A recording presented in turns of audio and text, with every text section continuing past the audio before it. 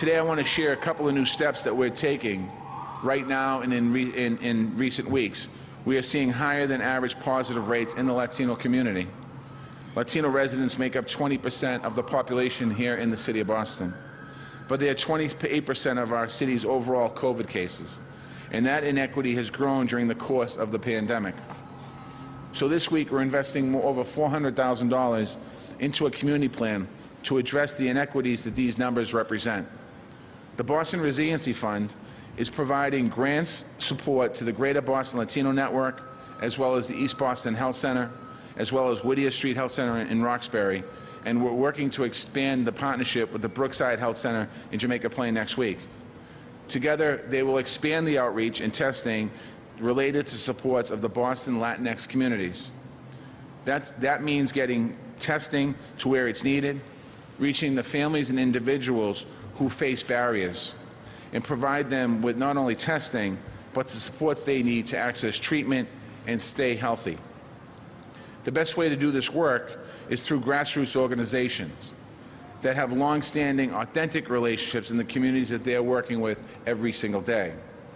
That's been the core strategy of the Resiliency Fund and the Health Inequities Task Force, and that's who the Greater Boston Latino Network is. There are high-impact community organizations, including EBA, based in the South End, the Hyde Square Task Force, based in Jamaica Plain, the East Boston Ecumenical Community Council, and others. At the same time, community health centers have been our essential partner in testing access. Now I'm going to invite a member of the task force to say more about the grants and the testing access plan.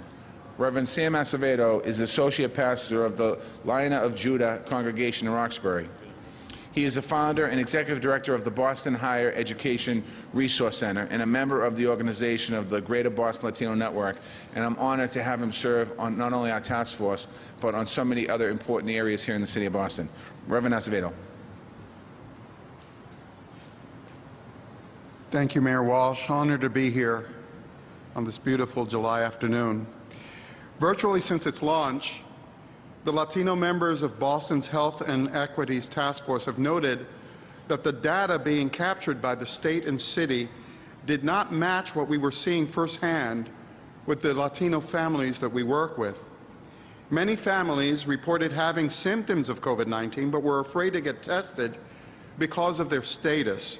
And many were essential workers whose families relied on that paycheck for survival. Even before this crisis, Massachusetts was already the #1 state for Latino income inequities. The pandemic has only proven to increase disparities among socially and economically challenged communities. For many families who do not speak English, it can be bewildering to navigate COVID-19. Some don't have health insurance or a dedicated healthcare provider. Recent data is beginning to demonstrate what we already knew on the ground.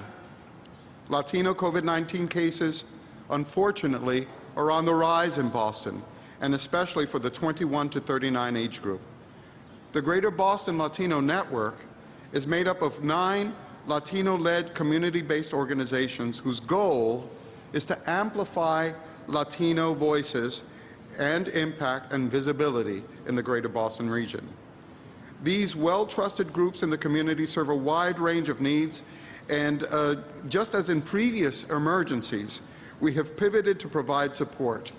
Even amid this crisis, we continue to deliver our usual programming, from working with the elderly to running after-school academic enrichment programs for youth. But we're now also delivering food, working with families to file unemployment, distributing direct cash assistance, and connecting families with a multitude of services.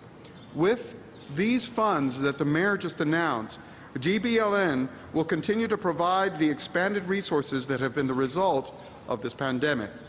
We will also work with the East Boston Neighborhood Health Centers and the Whittier Street Health Center to strengthen the work that they're doing with the Latino community. In efforts to spread accountability and safe practices, we'll be running a campaign to reach the population from the 29 to 39 age group through outreach with prevention messages and distributing masks. We will also embark on beginning today on the bilingual campaign to promote mask wearing among the Latino community.